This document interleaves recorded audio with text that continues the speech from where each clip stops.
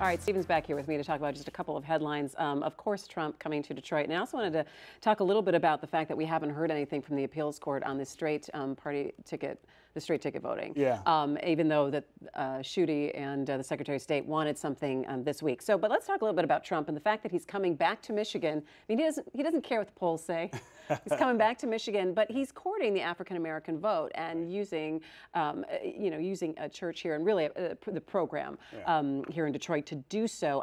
Do you think? Well, so he says that's what he's doing. So he said that's what he's doing, but I think the more sort of studied analysis is that he is trying to soften the edge of white voters who are now seeing him as a racist and seeing him as somebody who's insensitive to racial tensions and things like that. He has almost no chance of convincing African Americans to vote for him, but he will get killed in November if he can't convince middle-class white voters to vote for him. And most of them, or a lot of them, also are concerned about race and racial tensions. And the way that he has sort of characterized those things so far is pushing them away, and that's what part of what is behind his slip in the polls. Do you really think that he's going to come here and try to be a little moderate? Because so many times people have said, well, Trump, he's going to kind of soften it a little bit. He's going to go moderate. And you saw last night his speech on immigration. There was nothing moderate about that. I think what he's trying to do is look reasonable, right? Is look like somebody who will stand next to the president of Mexico and talk about immigration, even though they disagree.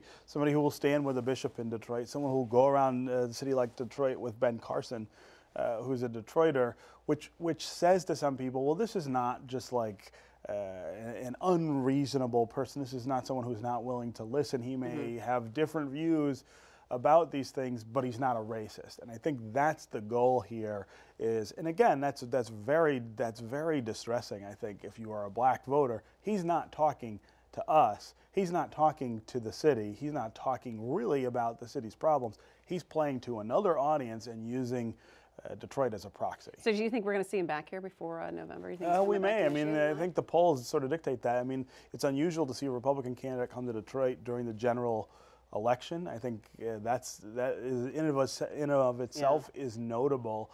But if the polls continue the same way they will, he probably will have to come back or go to another African American city to make his point. All right, and speaking of the election, we only have about 25 seconds left yet. We still don't know about a week out from the ballot about a straight party ticket, which I think is really my sense is that here. The courts will say you got to keep straight ticket voting, but who knows when they're going to do it. All right, well, we'll be looking for that. It's good to see you.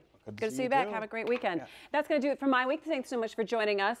Check us out on Facebook and on Twitter. We are there. And, of course, MiWeek.org. Thanks so much for supporting Detroit Public TV. We couldn't do this show without you. Have a great holiday weekend. We'll see you next time. Take care.